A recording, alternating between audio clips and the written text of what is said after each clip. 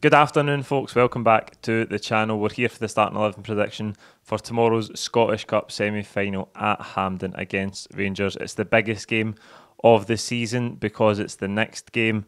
We are very close to achieving big things, and it's a huge game with a lot riding on it. We come into it off the back of that one each draw against Motherwell last weekend. It wasn't our best performance of the season. We have been missing some key players in the last few weeks, and I think that finally paid for us. Last week I think it just caught up with us a wee bit, but we're a wee bit below par, and as I say, missing some players, particularly creatively, in order to sort of break Motherwell down. They had a good performance, a good result for them, but you just felt that we weren't really at our top level at any point in the game last weekend, so that is something we'll need to address tomorrow. Rangers come into it off the back of a 2-0 defeat at Pittodrie. It's been a long time since both teams come into one of these games with neither winning the week before or in the game before. I watched the Rangers game last weekend. I don't watch them a lot across 90 minutes, but it was a poor performance last week, even though they had chances. They're missing some players as well. I think if you go back to that 3-2 game, they did stifle us in the first half. Their shape when we had the ball was quite good in terms of restricting us for building the play out for the back, but I think we've got to just be a bit sharper in possession tomorrow, a bit quicker, and to be fair, they didn't really hurt us when they had the ball too often in that 3-2 game at Celtic Park. Their big threat was from set pieces. We talked about everything from the 3-2 game and everything previewing this game in the preview show that was up on Wednesday. I'll link it at the end if you haven't seen it.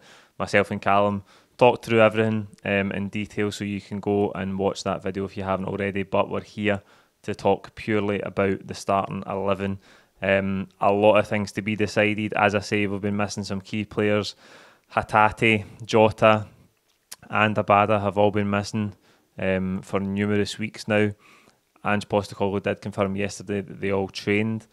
Everybody is buzzing with that. It's good news. I think we were starting to fear last weekend, particularly with the likes of Hatate and Abada, who's been out for even longer than him, that they weren't going to make it. But Abada, less so, but Hatate and Jota look like they're really in contention, and they are huge boosts for us. So we'll start in goals.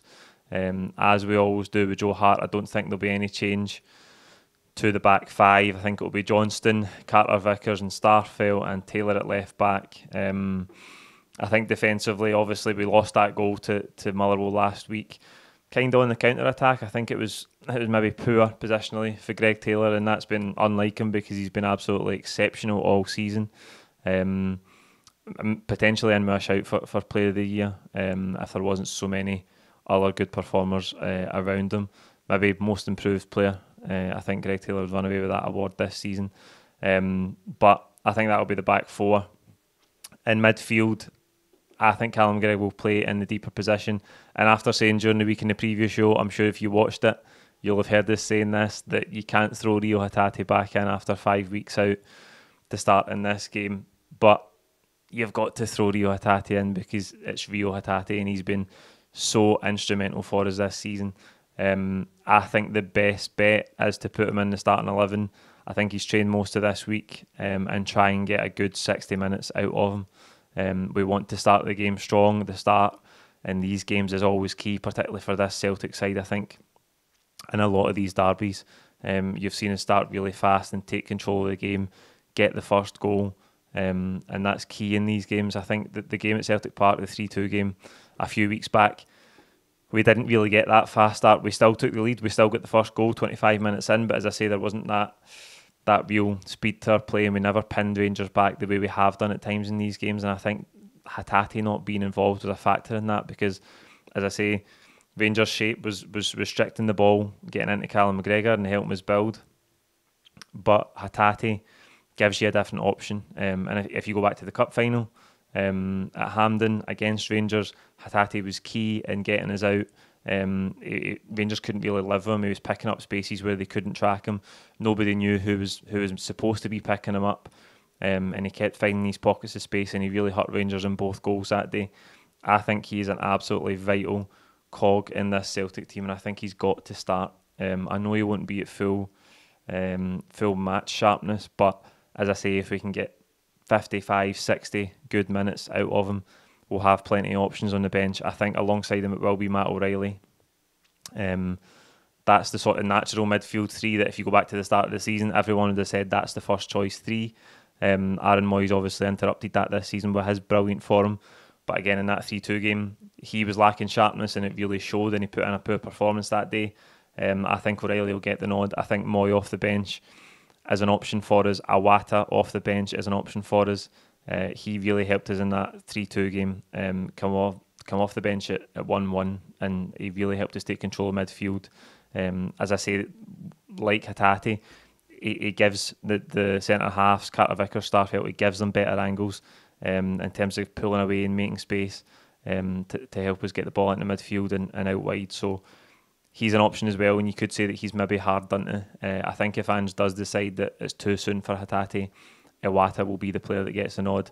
McGregor will move up one, and he'll play in the deep position the way we've seen in the last couple of weeks against Kilmarnock, against Motherwell. But as I say, I think the speed through midfield was a factor last weekend against Motherwell as well. And Hatate's such a key player for us in terms of linking defence and attack. So I think that will be the midfield three. I think on the right-hand side, we'll see another key player returning, Jota. What a season he's had. I somehow feel he won't be at the forefront of everybody's minds for Player of the Year because of the likes of Kyogo, the likes of Hatate, but he's definitely in there. He started the season like a house on fire. He's got 11 goals, 10 assists. He's so exciting, brilliant to watch.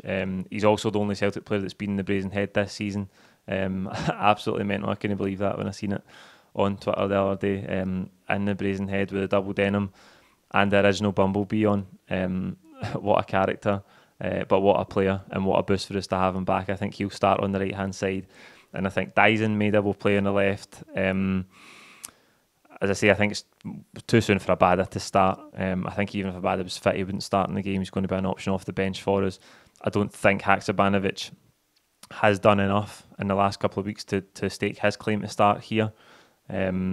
He's played on the right-hand side a lot, which I don't think helps him, but he hasn't been near that level we've seen when he's been an impact sub this season. I think he really had to put in two excellent performances against Kilmarnock and against Motherwell for the manager to go, do you know what? He deserves his place ahead of Maeda or ahead of Jota in a game like this.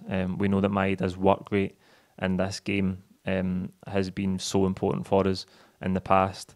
I think Ange rates him really highly in terms of his impact and his influence in this team. So I think there's no danger that Maeda won't start.